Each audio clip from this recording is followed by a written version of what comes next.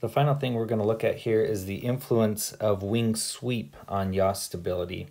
Now, if you have wings that are swept symmetrically on each side, then they don't actually affect trim. So we're just going to look at yaw stability here.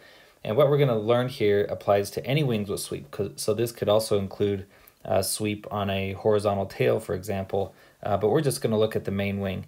Now, what I've tried to draw here is a fuselage that is... There's a fuselage axis reference line. That axis is pointed at some angle beta relative to the free stream velocity, okay? And then we have these swept wings coming off either side.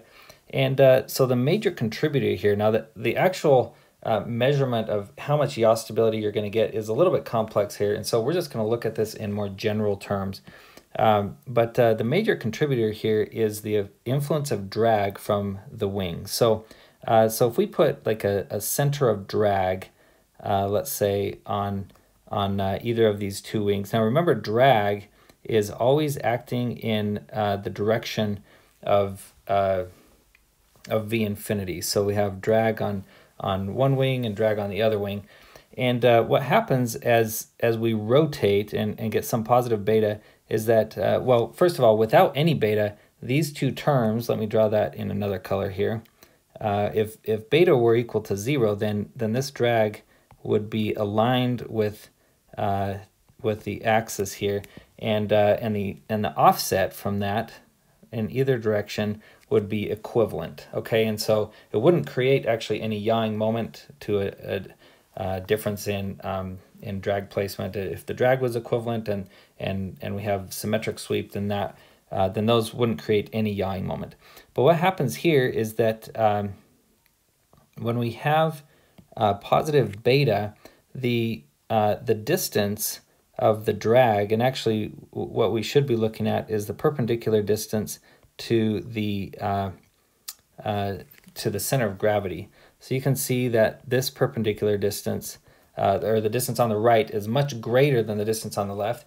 And so that increases the moment arm of the drag on the right wing here compared to the left. And so that increase in moment arm is actually going to create a positive yawing moment and try to swing our nose back in the direction of the free stream. So positive sweep is stabilizing.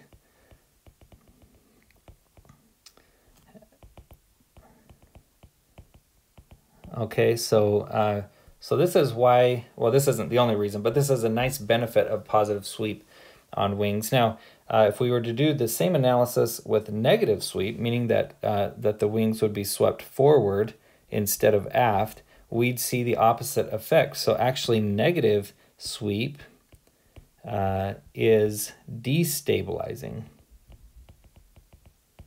And so this is one reason why we don't see many aircraft out there with negative sweep. We usually have positive sweep on aircraft. There are other benefits as well, some aeroelastic benefits to positive sweep compared to negative sweep. But one of these benefits is that we get stabilizing effects or increase in yaw stability with positive sweep.